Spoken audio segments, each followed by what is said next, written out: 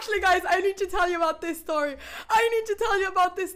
So basically, people, my godfather, he's like a big fan of chess. He's from Spain. He's a big fan of chess. He's not a chess player. He's actually a painter, but he's a very big fan of chess, right? And so there was this like really big tournament that took place. I can't remember where it was, but in like this place in Spain. And there were like these really strong people that played. I think that Tal was playing, like Mikel Tal. He was playing there. I can't remember which one it was. It was like this famous, huge tournament.